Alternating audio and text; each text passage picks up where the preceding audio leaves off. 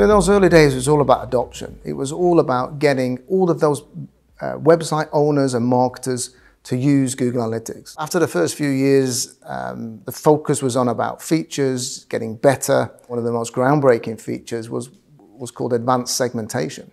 So the idea that you could simply slice and dice your data and only look at that segment, or compare that segment with a different segment. You could do that in a matter of seconds. The user was able to do this because it was so simple and so straightforward and so obvious.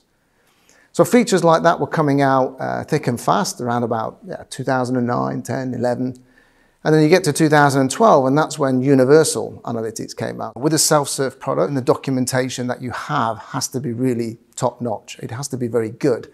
Otherwise, people just get confused and get lost, and there's always a danger that they will just abandon the product. Something I built was an internal training tool to help initially Googlers understand the product so that they could answer support questions for clients. It went on to be the Google Analytics individual qualification. So I'm very proud of that. And also, not only from a personal point of view, it was one of those rare moments in that early history of Google where a European team launched something that the Americans then took on board. And it was taken then to a global phenomenon in terms of training. If you think about Universal Analytics, it's almost synonymous with the word analytics or any kind of web analytics. It's almost as if that's the only product out there and that's the only way to do it.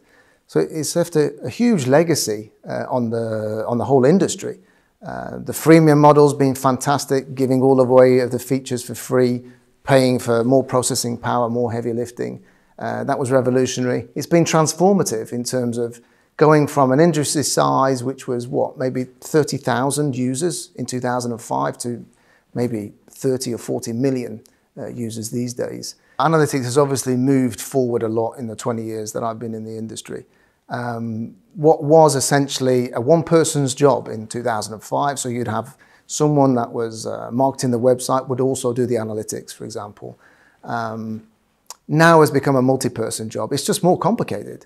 So you have dedicated analytics implementers, there are data engineers, there are privacy engineers, there are data scientists. I mean, it's become, certainly for large organizations, a whole team of people rather than just a one-man band. I think also that Google has always had an eye on what Adobe does, Adobe Analytics, and saw their tool and said, yeah, we want to move much more into the enterprise market, less about the smaller sites that, the long tail adds up. It certainly makes a lot of money for Google, but I think the attraction for the latest version of Google Analytics, GA4, is to be in the more enterprise market. The fact that Universal was switched off and everybody had to move to GA4 was quite it's quite a shock, I think. I think people weren't expecting it. It doesn't feel quite ready. We started off with analytics tools being very IT focused.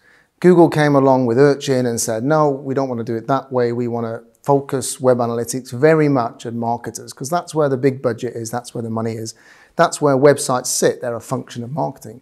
So that revolution lasted 15 years, and the irony here is now we're moving away from marketers, and GA4 is, I think every marketer I've spoken to has said, well, how does this work? And this is very different to how I've done things before.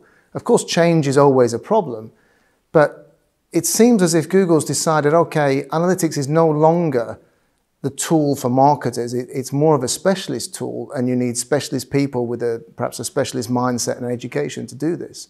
So I feel like we've gone kind of full circle, not back into IT, but very much into a more technical realm, which is where we came from in the beginning.